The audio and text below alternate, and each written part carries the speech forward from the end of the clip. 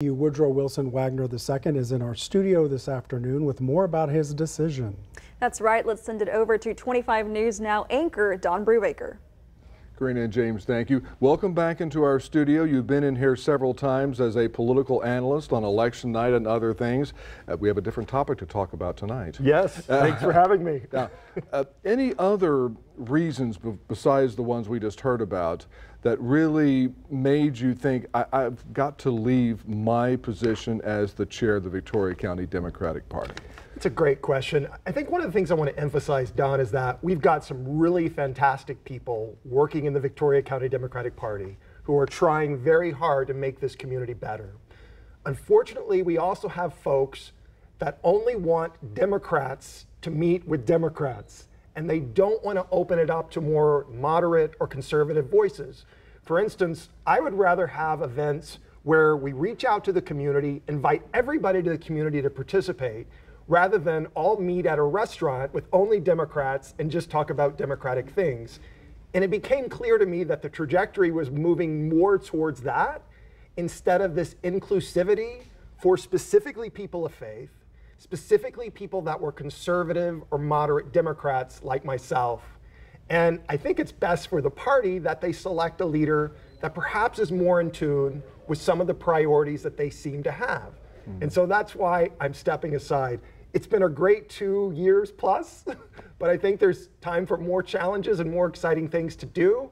I really enjoyed my time as chair, but I'm also looking forward to having some more freedom in terms of not having that letter by my name to open up more possibilities to help people. How long did you sense this isolationism gap, if you can call it that, in the local Democratic Party, and how hard did you try and work to get everybody together to widen the party? Such a great question. I think I really noticed it after the governor elections, specifically when Beto O'Rourke, a candidate that our local party campaigned very hard for. We had Beto here twice with huge turnouts, and many of us here in Victoria County worked very hard. When that didn't work out, I think there were a lot of folks who were very angry and bitter about that. And then it was time to kind of reassess. What I wanted to do, Don, is look at all the numbers. Where did we get the votes? Where did we not get the votes? Which precincts did we do the best in? But there didn't seem to be an enthusiasm to do that.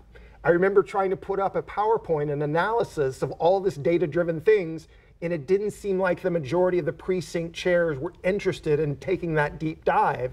Rather, their philosophy was, well, we just need to find more Democrats. We just need to gather Democrats more, but there aren't enough. So we're going to have to reach out to different moderate and conservative voices if we're ever going to want to win an election.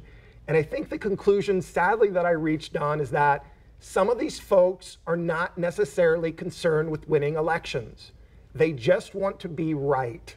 And they want everybody else to know how right and pure and wonderful they are. I don't think that's good for Victoria County. And it's certainly something that I don't want to spend my time doing.